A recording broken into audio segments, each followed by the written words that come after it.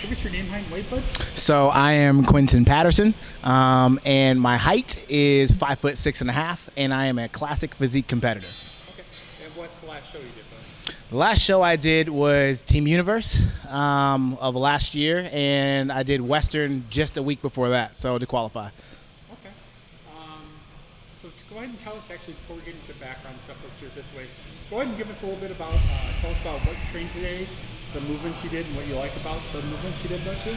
So the best thing that we did today was a chest and shoulder workout, and I loved it because, I mean, for me, chest and shoulders are, I mean, my shoulders are a dominant feature for me, but my chest has always been the elusive factor, so I had to like really understand how to not be armsy during all my movements and to really develop my chest because my chest is short.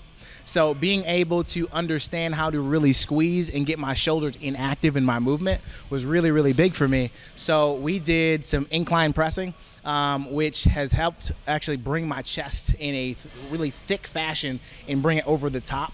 It's a challenging motion due to my 2 shoulder surgeries that I had, but it's become one of my favorites because it's not only mentally challenging, but it really physically brings me justice to the top of my chest and gives a lot of depth. We kept it to about a 10 to 12 range the entire time. The idea was to get to failure. We did some shoulder movements. We did a really interesting one in the video that took place on the last one, and that was doing a rear delt raise and then into a lateral into a front raise. And that's one of my favorite motions because it gets the entire shoulder. It's not a weight-bearing one, but it really, really helps with contractions and squeezes, so I love it. Awesome.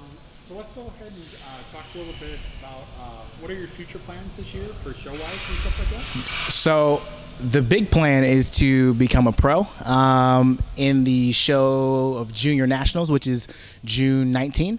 And the reason why I chose that show is because it's 2 months before I get married.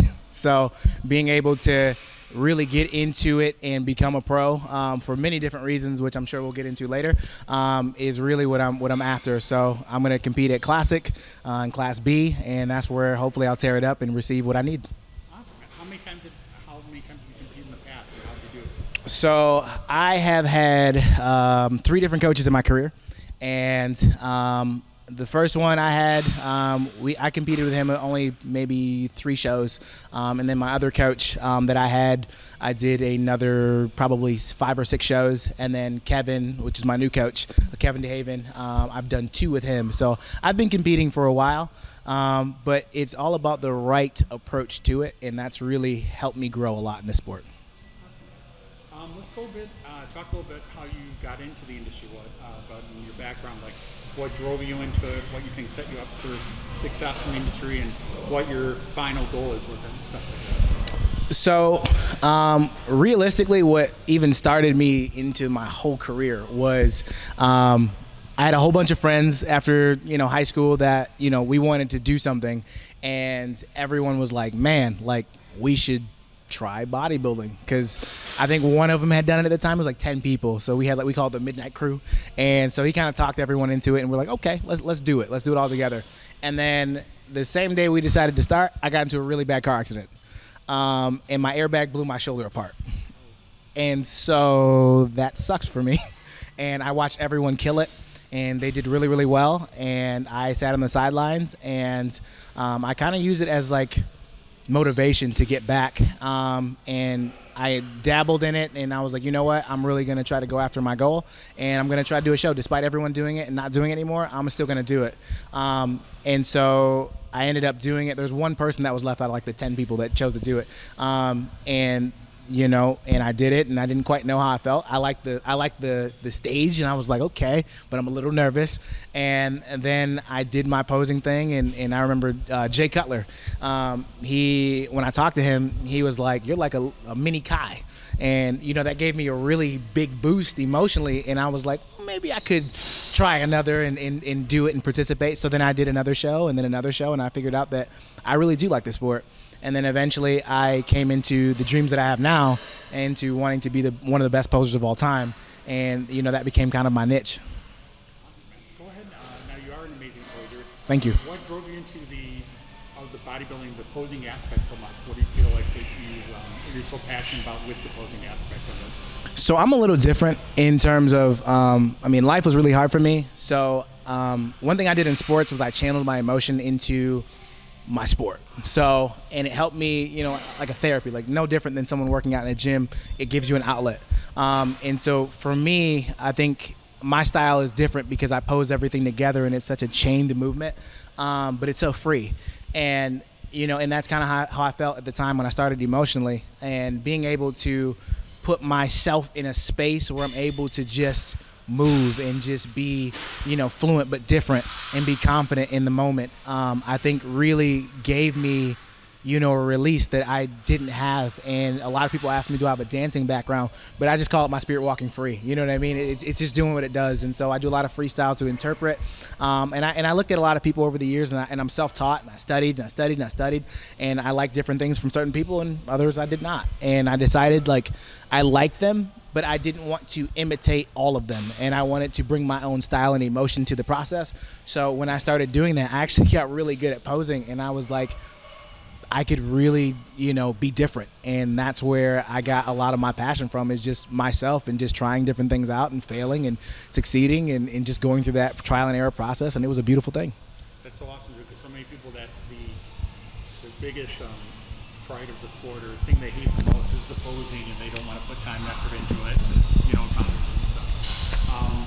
So let's talk about that, because that kind of feeds into, you know, go ahead and tell people a little about your current job, what you do and stuff like that. So I am I'm a personal trainer, as well as a motivational speaking person.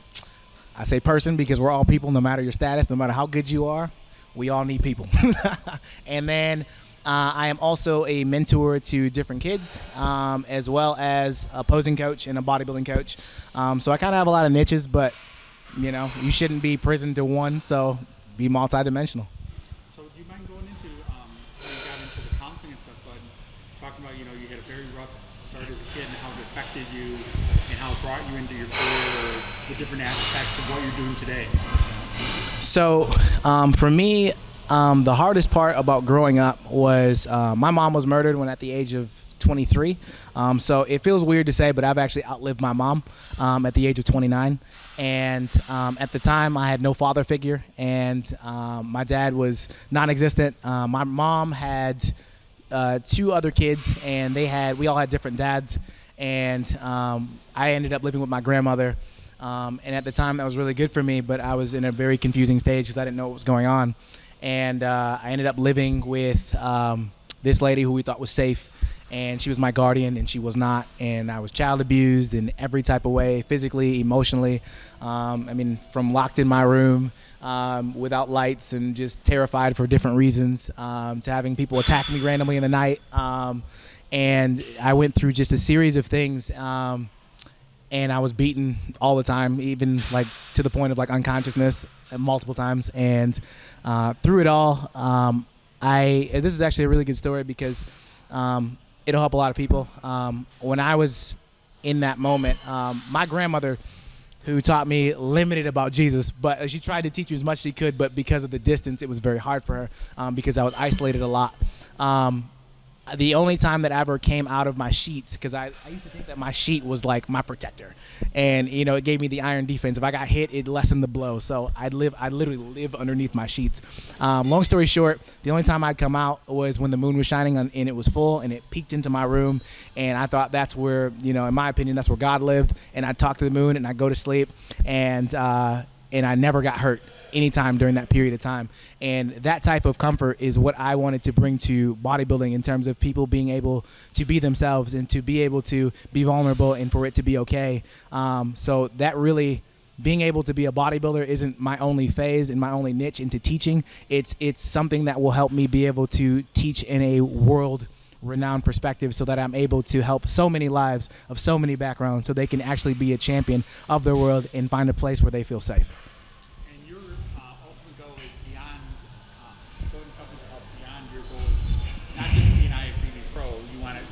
Trying to achieve this for not for fame or for no financial reasons, or it's for a different reason? I mean, to me, although fame is beautiful and having accolades and people, you know, practically worship you or fall out like Michael Jackson concerts, it's beautiful, but it's not what I want. And people can argue that it is or it isn't, but for me, just having moments where I felt powerless was a huge struggle for me. And one of the greatest lessons that my grandmother ever taught me was you can either live in a world where people take your power, or you can create power. And so I would rather be able to create power to so many lives and not hold my internal treasures in, and be able to help people understand why they can be this or why they can be that. It doesn't matter if you're a male or female, as long as you find comfort in this life and you're living the best possible life you can be. And so for me, having the availability to be in certain key positions and hold certain titles, it's so that I'm able to have the credential to go, I can help you, I can inspire you, yada, yada, yada. You have the complete story. So for me, I have to have a IFBB title to reach in different places that I never could, or I would struggle to get there. That will be, the huge thing for me. That would be my type of fame, is just the lives that I would affect. That's all I care about. That's awesome. That's very cool. And it's very inspiring that so many people, no matter what religion you are, no matter what you worship, doesn't matter, that a lot of people don't want to talk about it, and people don't want to discuss it. And that's cool. You're so open about it, and that you have such a passion for that. So you talked about your goals for the upcoming shows. How far are you out, and what would your diet be like prep right now, like pre-prep to your diet when you start doing your show and everything? So this is your first show with Kevin, or? This is, okay, so the first two shows that we did were kind of like testers, because we did one show where it was like, all right, well, I got 2 weeks to work with you, so before your show.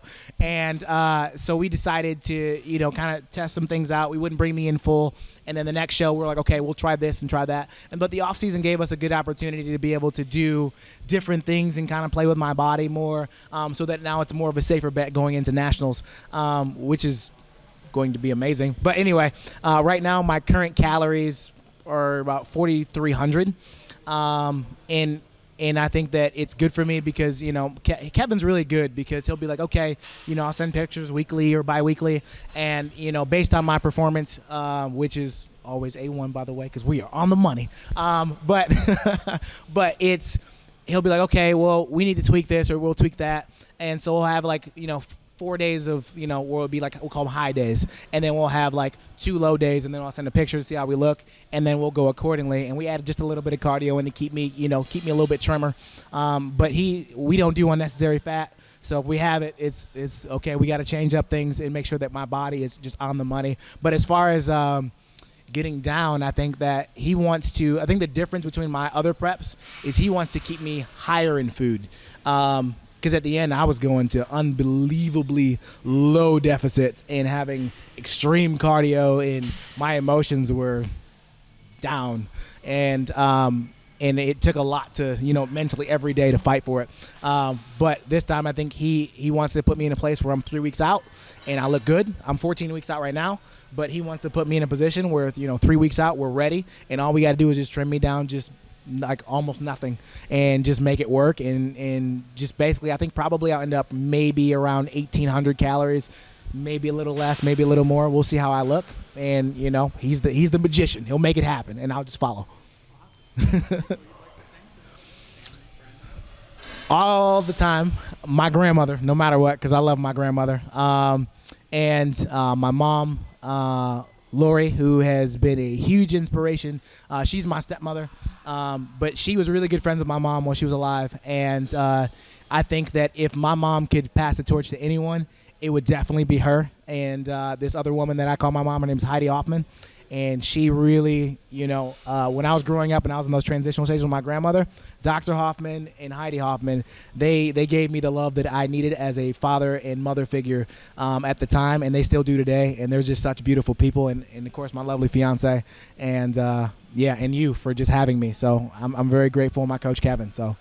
And I know now, nothing is as it seems.